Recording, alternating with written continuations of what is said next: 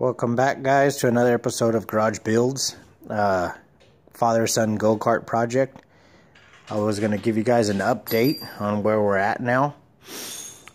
Starting back here on the rear, we pulled off the old tires. Turns out they won't hold any air. I tried inner tubes. That didn't work. So I got some new tires on their way. We went ahead and got a new Predator engine, 212. Which we got there. Ran into a couple of issues.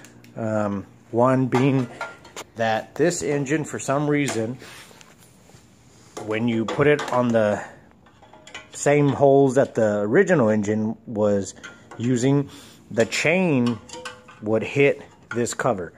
So we're adding some spacers here.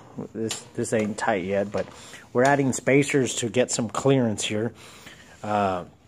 We had to also move the engine over, a bit to line everything up, get everything lined up better. Willie's working on the back ones right now,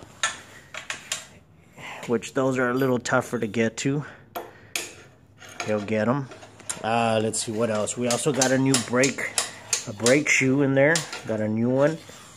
Did some modifications to that as well. Let me show you. We added this.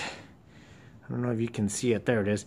We added this bolt here, which I can adjust to try to make this brake shoe stay more in the middle of this drum. I also added this this washer here. As you can see, I welded it on there to guide this rod. Try to keep it, better aligned. With the new brake shoe, takes very minimal amount of force on the pedal to make it engage. We went ahead and cleaned up the little, the little springs, make them look a little better. We received our front steering spindle, which we got here. Now I just need to get the bolt. I forgot to order the bolt. With these links, this go-kart, unfortunately, when we picked it up, didn't have the spindle, didn't have the link. So I went ahead and I made this one. We're using the old parts from the four-wheeler. As you can see, this one's going to be on the opposite side. That's what's left of that four-wheeler. So I have to cut this, then I got to add a piece, in between. So this one's going to be, the one that goes on this side from here to here. Daddy, can you hold this for me? I'm going to show you the plate. I'm making this plate here because I'm having an issue with both of these fitting. Come over here to this side.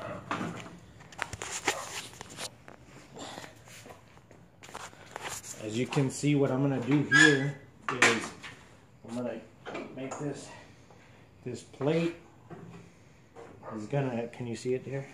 It's going to go in here. Okay, and then I'm going to go ahead and bolt this down there. And this additional hole here, that's what we're going to do to mount that piece there. So that's what I'm working on right now. Willie's going to button up the back end. We still got to hook up. Yeah, he's gonna work on that back end. And then we still got to hook up our kill switch, which we already ran. We ran the wires through the tube.